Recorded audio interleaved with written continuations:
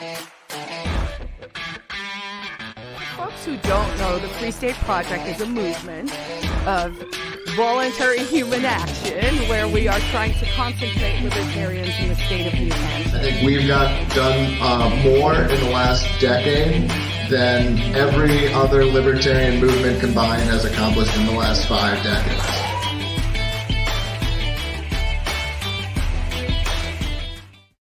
Ladies and gentlemen, boys and girls, libertarians, anarchists, movers, natives, and those on your way, thanks for tuning in to another episode of Free State Live, where you can hear about all the different ways you can live free and thrive in the free state of New Hampshire. First and foremost, time to welcome everyone back. As always, I'm Justin O'Donnell, former Libertarian candidate for U.S. Senate, author, and host of the Subversive podcast. Back in stylish fashion, as always, we have activist extraordinaire and author herself, Carla Garrett, Queen Quill. How are you, Carla? Hi, I am great, and I am officially a blue check.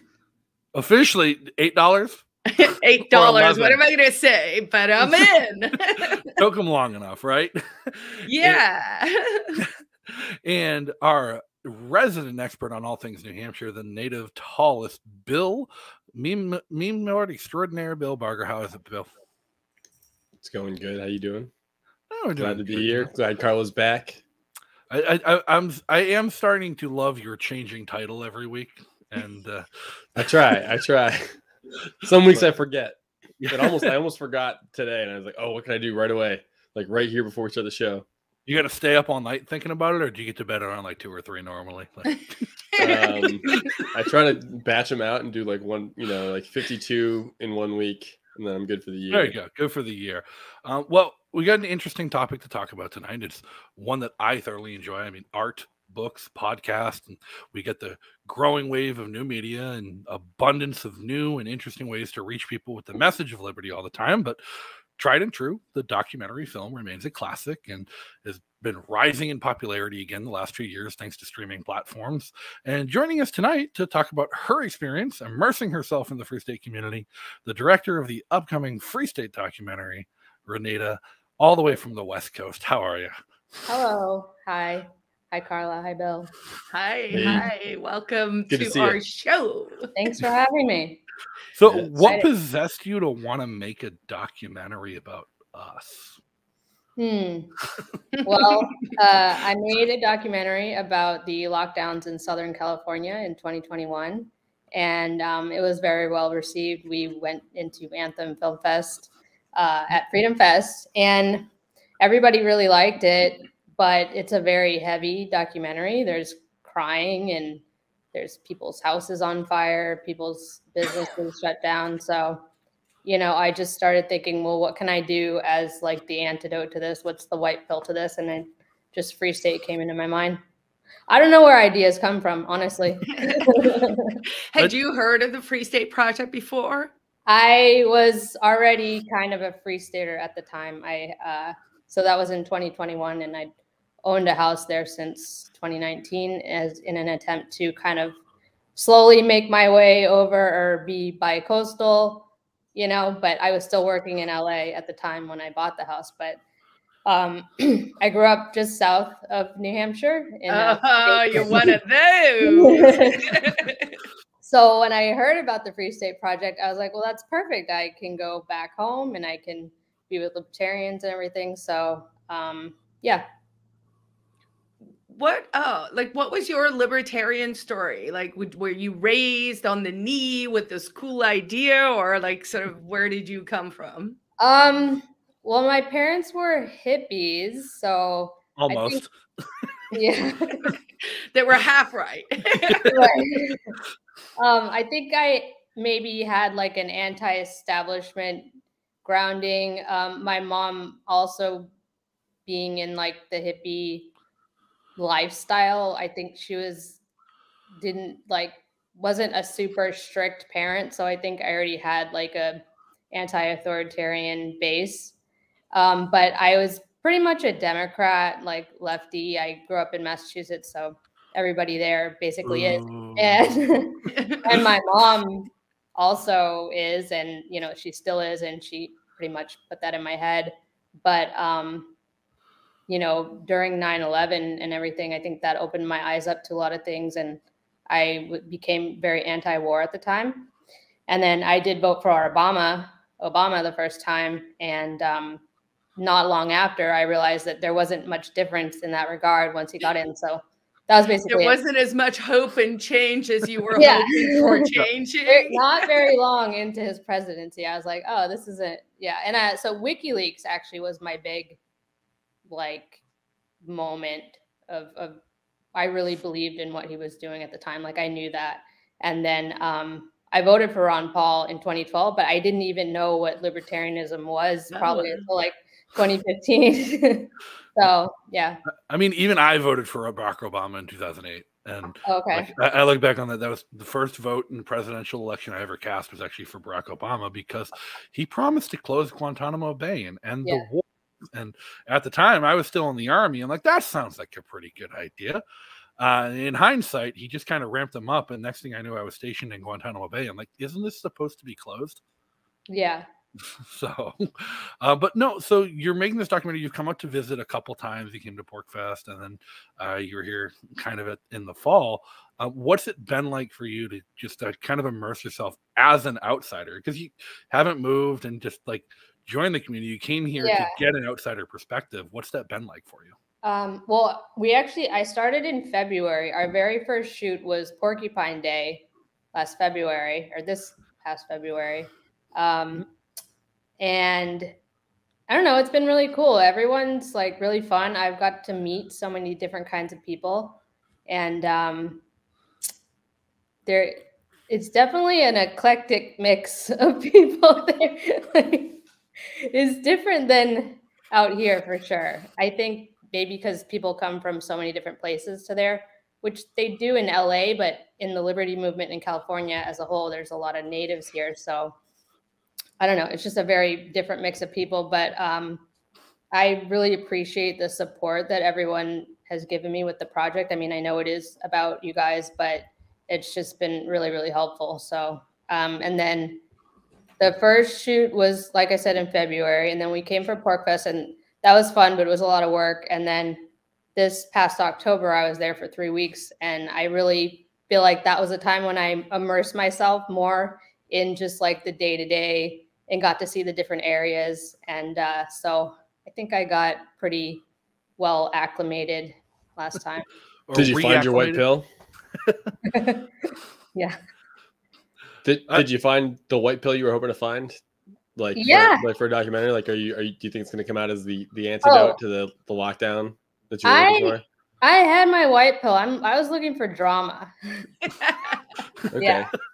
Because it's definitely there, and you need a hook. I work in reality TV, so that's what I wanted. Interesting. What form has the drama taken? Like, what's the most dramatic thing you've encountered so far? So when we first got there, we did a few interviews, but I was like, I have a lot of interviews. Like, I want more action, And then someone let me know that people were going to go because Tulsi was coming to the town hall. So I was like, oh, that'll be cool. And then I got there, and just like the imagery of everything with the big Bolduc signs everywhere and the like big photos behind the stage, like I was like, okay, this looks really cool.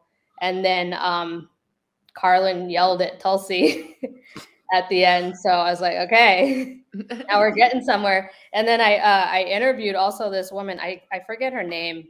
Is it Dolly or Dottie? She's not a Free Stater, but she was like really amped up too. So she was really fired up in her interview. So it'll be good.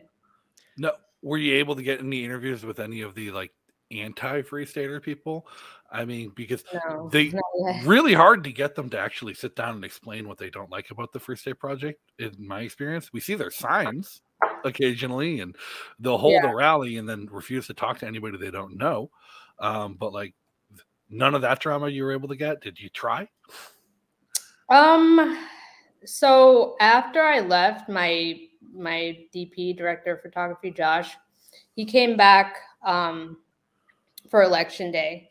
And I think he may have got some of that people yelling at each other on there, outside the polling stations. I'm not sure. I haven't looked at the footage yet, but that's still something I want to get, because those people, the anti-free staters, they will be represented in the movie. So it's just all that much better if you can actually talk to them, you know?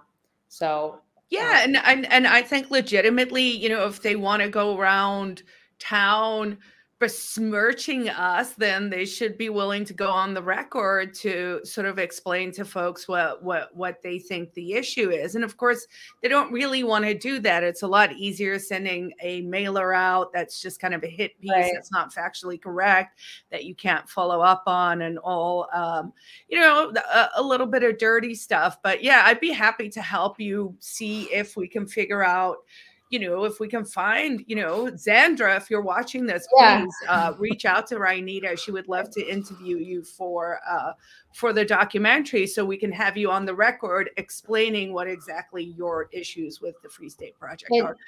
Because freedom is not a bad thing. Well, yeah, and if anyone is listening, I would portray them fairly. I really am not looking to make them look any way that they don't want to look. I mean, that's not what that's not my style, really. So I'd like it to be a more evenly balanced movie. Well, I think that's a really big hesitation people have when it comes to sitting for interviews with documentaries and stuff like that. Is somebody else who was doing a documentary about New Hampshire politics and wanted to cover the Free State Project, and I was at an event and I was talking to the camera guy and I asked him, like, so, like, are you guys looking to portray the Free State Project in a positive light? And his answer was, I hope so, but I'm just getting the footage and we'll see what the editor comes up with. I mean, you just got to show what the most interesting thing is, no matter what, right? So speaking of interesting things, I believe you have a clip that we are going to take a look at. Is this about the right time? I think it's about 7 minutes long, right? I want to make sure we leave some time to chat a little. It is the scene of the Baldock-Tulsi town hall that happened mid-October. And do you want to set it up a little bit more?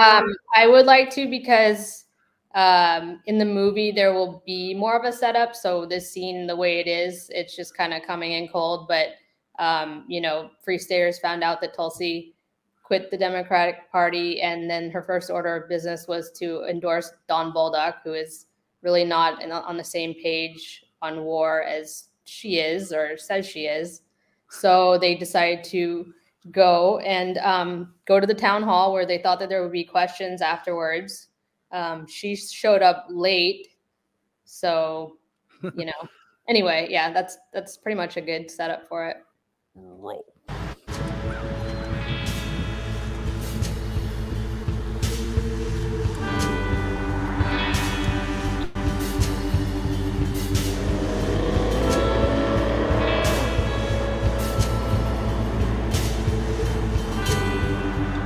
I don't think you should even do it in a way that gives him too much of a chance. Like, don't give him an open-ended, like, what do you think about this? Like, that gives him too much room. Right. I have his transcript too from Fox News, and then I'm gonna say, you've already proven to us that you don't have the balls to stand up to the military-industrial complex when it counts. So why should we vote for you and expect you're going to do the right thing when it counts next time? Yeah, or you've got to give him a very pointed question. Like, will you say right now that not a single other dollar should be sent?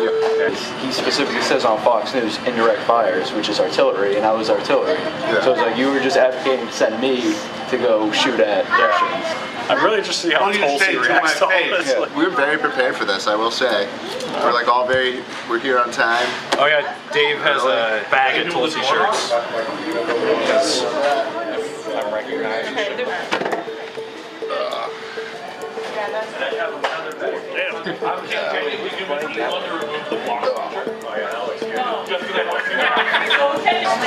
Does anyone have fake mustaches? Should we go over?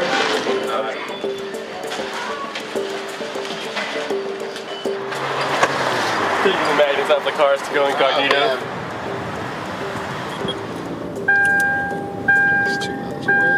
This should be fun. If that it works. It's a hard thing, right? You got to shout at a politician a couple hundred times just to get one viral clip, you know? I mean, Is this it? Nice.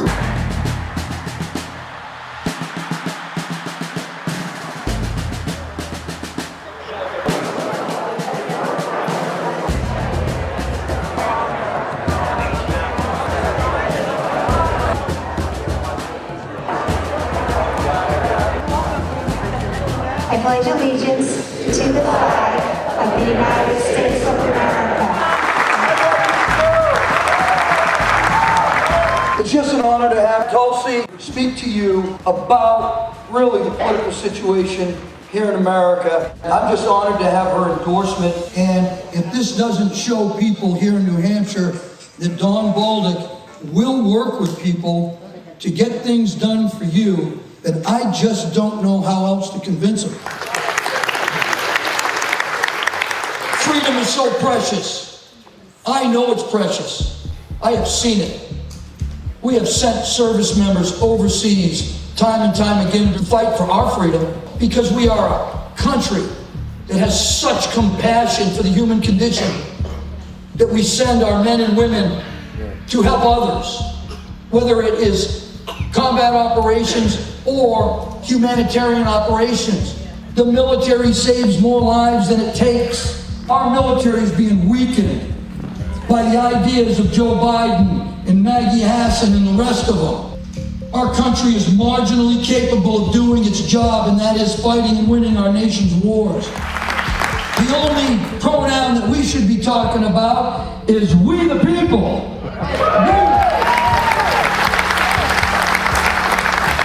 Well, thank you, Tulsi. I can't tell you how honored I am to have your support and endorsement in this Senate race.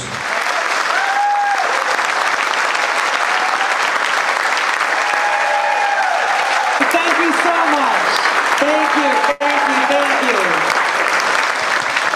For those of you, I see some Tulsi shirts. I see some familiar faces in the crowd. We spent a lot of time here in 2020.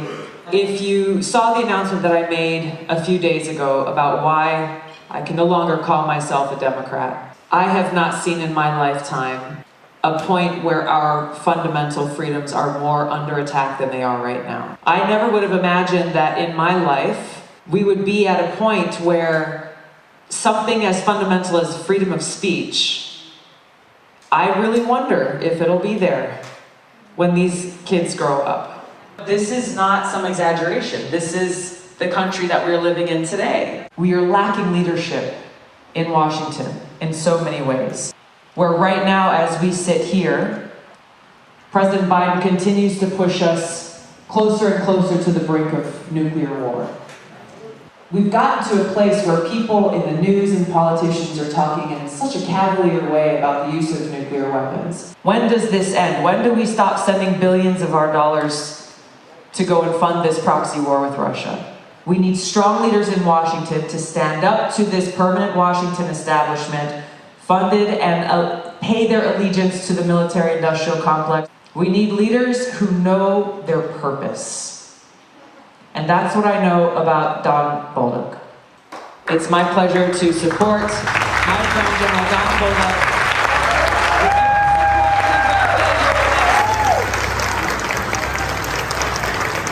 I love you all. Thank you for the support. God bless America. Thank you very much. Have a good one.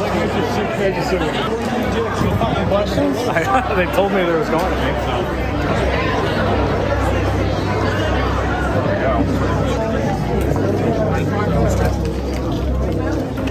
Thank you. Sorry about that. Love you all. Thank you. Tulsi, why are you supporting a war hawk? Why are you supporting someone who wants to go into Ukraine? The war hawk is in the White House. No, she is supporting war hawk. Don Bolduc is a war hawk. He said so on CNN, in video, on video, very clear, on Fox News. Don Bolduc over Maggie Hassan. No, great. Don Bolduc is no different than Maggie Hassan. You guys think you're different than Democrats, but you're really not. I'm an independent. How dare you? How dare you? Don't listen. I'm a Tulsi Gabbard supporter. He said that he wanted to support going all in on Ukraine right now. Here's the transcript of what Don Bolduc says. What boggles my mind is the fact that we haven't gone all in on this already. That is what Don Bolduc said on Fox News. He wants to go all in on Ukraine right now. And on Fox News, he said that he wanted to go all in on Ukraine. Don Bolduc Doc is throwing all of us. You're really not a Tulsi Gabbard supporter. No, she's not a Tulsi Gabbard supporter. She's a plan. So you're telling me they changed this position right now? You're a plan. You're not a Tulsi Gabbard. I'll tell you what, you're here on the false pretense. Yeah, she's a plan. You're a plan. Because you're lying about there, I'm just saying you cannot get a vote for Maggie. You cannot. If you get stuck with Maggie, it's your fault. If you get stuck with Maggie, it's your fault. I can't wait to meet you.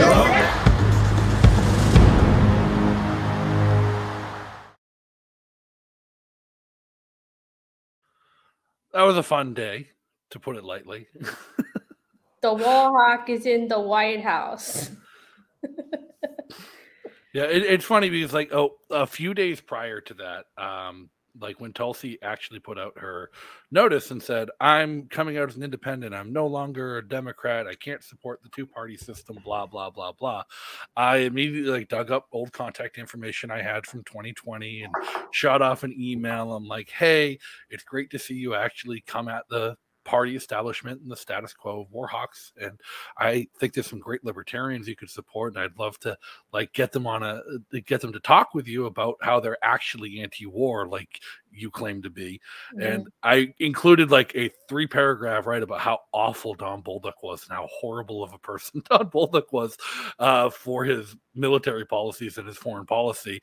And then the next day after I sent that email, she announced her endorsement of Don Bolduc. Yeah. Shouldn't have wrote that email. I mean, obviously I've selectively edited down both of their talks, but I mean, the things that they said could not be more opposed. Right? So strange. That's what I noticed. Also, that and the little girl with the mask were the two things that like stood out to me the most. That little girl with the mask. Yeah. That's just sad. Yeah. Yep. But I do remember, I will give Don Bolduc credit. I have never seen a politician get to an event without a stump speech and just Kaiser Soze his way through an event. He was literally looking at walls and picking up posters on the walls to talk about them for a few minutes before moving to the next poster. And he got the crowd going nuts. It was boomer hysteria in there. Yeah. But you can see when she's leaving too, she says, "Sorry about that." Like, I think they said they were going to take questions, even though I think afterwards they said that that wasn't the plan, but I'm pretty sure they said they were going to take questions. Yeah.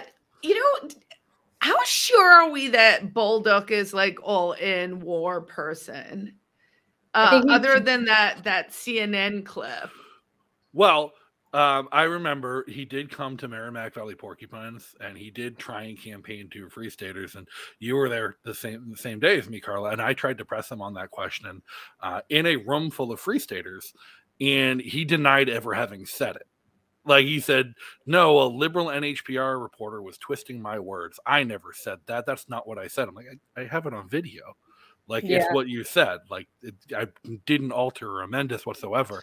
2 days later, I went to another event and saw him talk about the importance of supporting our allies in their fight against Russia. And he changed what he was speaking to whatever group he was speaking with. And I think that's the real problem with politicians at the federal level, at the very least, is they come to New Hampshire and they do enough research to know what the different groups want to hear. Right. So they can tailor their message to who they think is listening at the time. But they change it on the fly. And here in New Hampshire, at least, our politicians at the state level get held accountable for that shit because they're lying to their neighbors when they lie. Mm-hmm. Right. Which, of course, is also why, you know, most of us are like the federalists who we're like, yeah, we whatever they're doing over there. I mean, I do think it's kind of clever. I don't know if I'm putting too much on this, but that, you know, you have the left and the right coming together sort of on what I thought was supposed to be an anti-war sort of message. But then from the clip, you're sort of not getting that. And actually, I met Tulsi one time as well back in 2020. She came out and she actually did a little event literally next door at my neighbor's house, and she was very personable. I have to say, like, I liked her energy. I liked the anti-war sort of message. So it's going to be interesting. This is an interesting clip from my perspective. I mean, there are people here who do like the general, I think, who are probably going to be sort of irked and annoyed, and and obviously there are people who support Tulsi who are going to feel like, oh well, now the Free Staters kind of like jumped her too. So it's an interesting clip. I'm not even sure how I feel about it, to be candid. I mean, if anyone wants to speak to disapproving of that, like, I'm happy to talk to them too. Well, I know at least a couple Free Staters who are Free Staters who ended up coming here the route of volunteering and working for Tulsi. Mm-hmm. And because of their exposure to the New Hampshire political community during that election season, ended up finding their home with Free Staters and Libertarians. And a couple of them stayed. And we all know Reed Coverdale, who was a New Hampshire native who had moved away, but when volunteering for the Tulsi campaign, made his decision to move back as a Free Stater. And they tend to be the ones who've been the most upset about her endorsing people who disagree with them. Reed tried to go speak to her at a couple events after, and he was asked to leave one of them. So well, hopefully you're getting your drama. Why don't you tell folks who are watching this and stuff sort of where we are with the movie, where you're heading, what you need, how people can support you. I'm going to assume you're fundraising, right. who isn't. So lay it on us. I haven't had the time to even work on fundraising, so I've been funding like the last shoot that we So that's my job. Everyone give money. But we are planning to come for Liberty Forum, so it would be nice to do some of that before then. And then after that, I'm gonna need money to do everything that's required to get it post-production.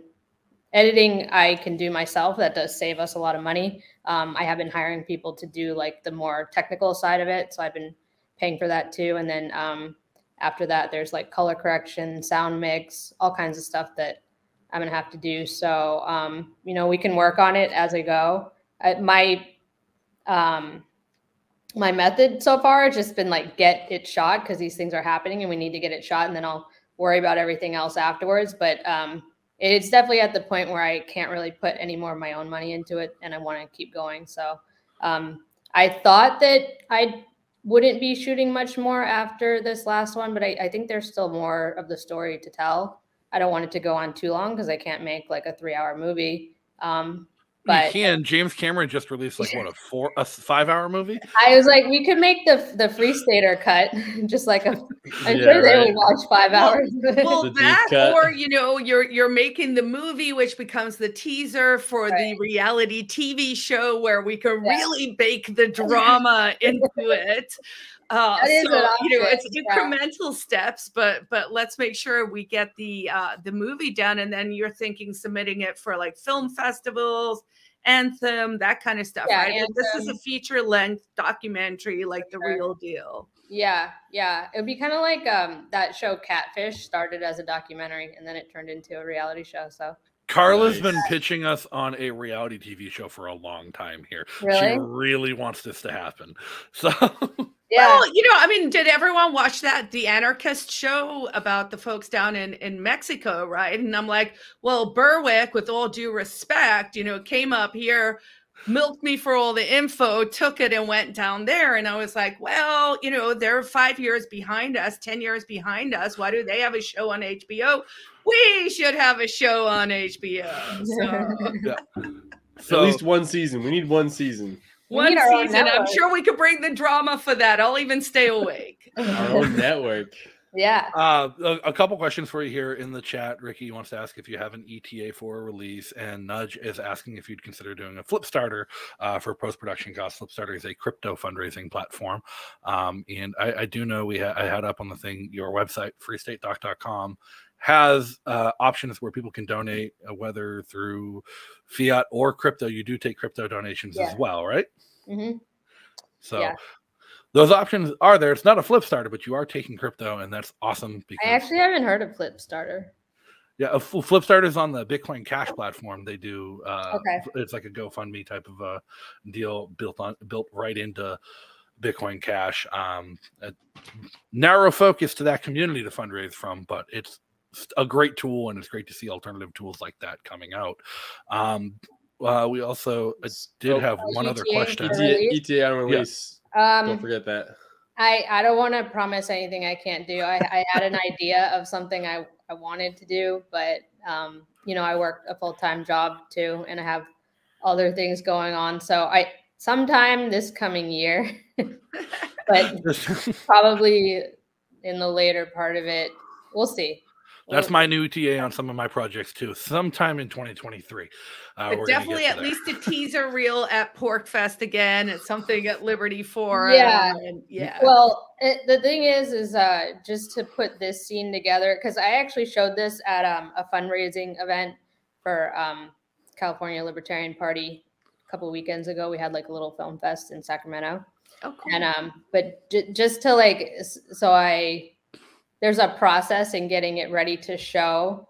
So there's like, it's kind of making extra work to show things preemptively, but I do want to put a trailer together for PorcFest, or I'll have more scenes to show. Awesome. Yeah. And Kurt did ask the all-important question, or statement rather. If she moves to New Hampshire, we'll know the documentary worked. Well, maybe we can get you a job making a reality TV show. This is the plan.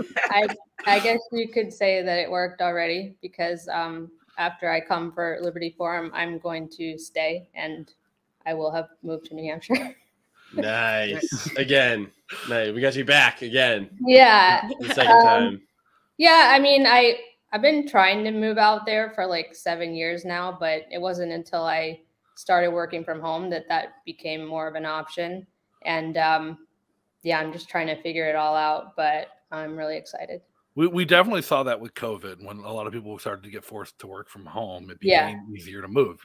Mm-hmm. And we had such a big influx of movers over the past 2 years because of that, and showing no signs of slowing down, at least so far. Oh, yay.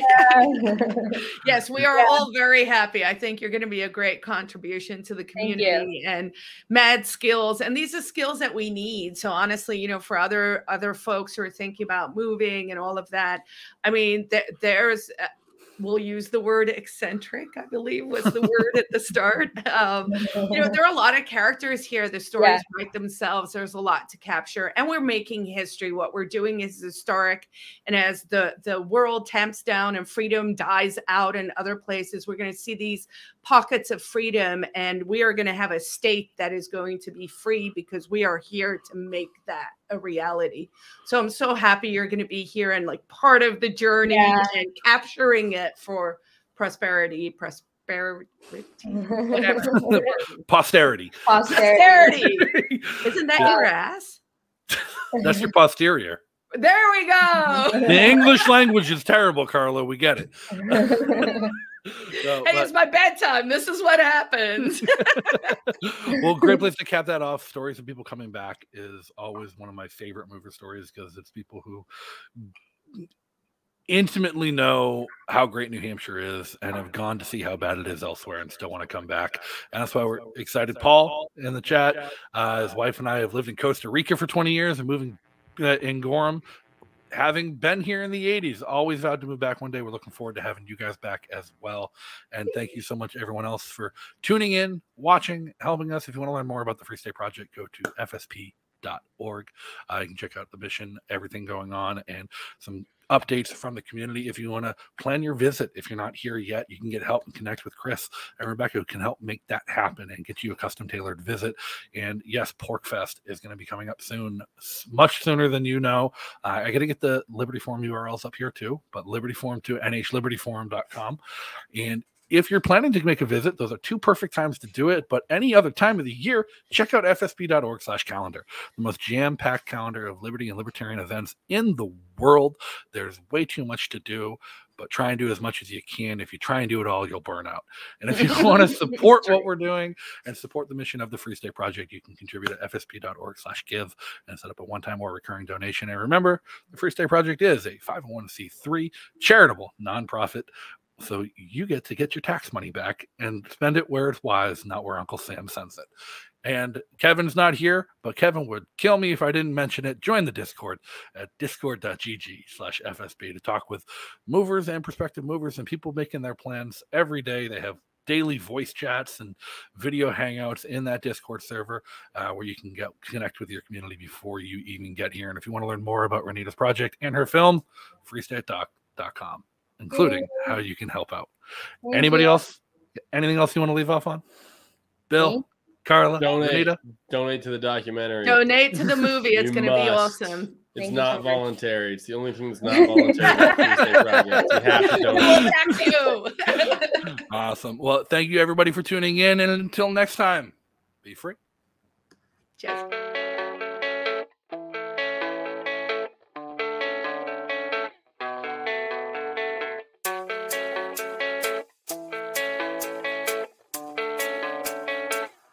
Yeah, I don't believe in destiny. I just do what's best for me. Don't listen to my enemies. They're just full of jealousy. Yeah, this legacy, you gon' see what's left of me. You gon' see success in me. You ain't seen the rest of me. I just wanna be the best at what I know. Better than the rest, just watch me grow. Put me to the test and watch me go. This is my quest, I'ma make it known. They call me obsessive, oh I know. Call me selective with my notes. Call me aggressive with my flow. Call me offensive even though Joey ain't gonna lie.